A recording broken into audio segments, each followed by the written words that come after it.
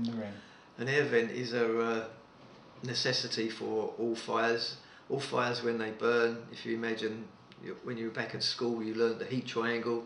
You need fuel, you need air, you need heat to cause a fire, basically. And take one of those three things away and the fire doesn't burn properly. If the fire doesn't burn properly, you get incomplete combustion. Incomplete combustion will mean that the fire doesn't burn properly. It also means that it's going to produce more carbon monoxide. If that carbon monoxide comes into the room, it's obviously not very good for you. If you're not burning properly, you're not getting the right economy for the fuel that you burn, you're not getting enough heat from the fuel you're burning, so you're not being as warm as you should be. Plus what's going out the top of your chimney is more harmful for the environment. All fireplaces, no matter what fuel you burn, need air.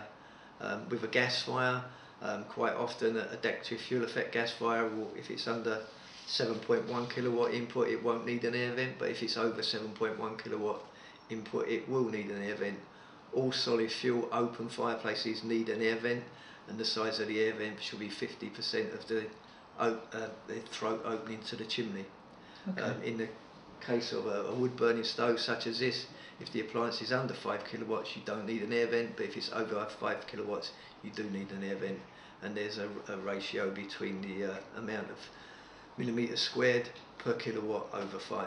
But all open fireplaces burning any fuel need an air vent. I would say 80% of my customers don't have the correct ventilation in their properties. Wow.